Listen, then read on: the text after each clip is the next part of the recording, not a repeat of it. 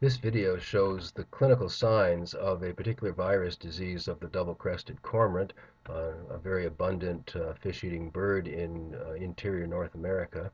The disease is caused by the virus avian paramyxovirus 1. The Canadian Cooperative Wildlife Health Centre has been monitoring a large colony of double-crested cormorants and American white pelicans nesting on a lake in the southern boreal forest of Saskatchewan, and this disease has occurred in many, many years since 1994 when monitoring began. It's a devastating disease, a sad disease to witness in nature.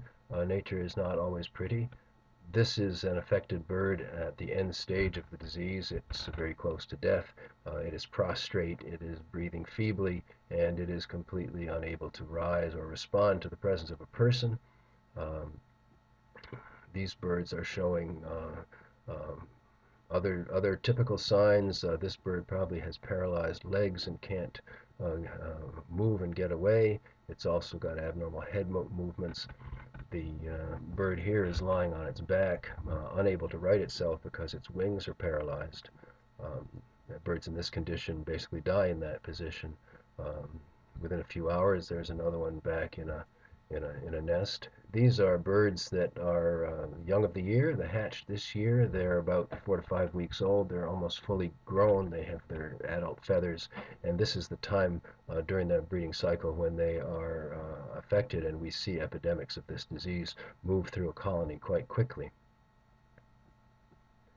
Here are more affected birds. Normally this beach would be covered by young of the year cormorants that are now independent of their parents. They're feeding themselves and flying and diving, but they're staying on the island.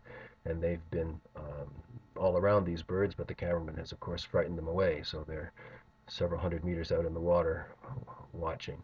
This bird is again very close to death. Here's another affected bird as you might find it walking on this colony. There were about 270 birds on this colony affected in this way on the day of this visit, so it's probably early in the epidemic. We might expect 1,000 or 2,000 or 3,000 to die eventually over the next week or two. Um, it's hard to predict. This bird is severely affected.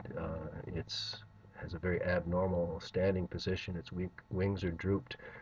Its head is on the sand and its beak thrust into the sand, and it's not responding at all to the presence of the photographer.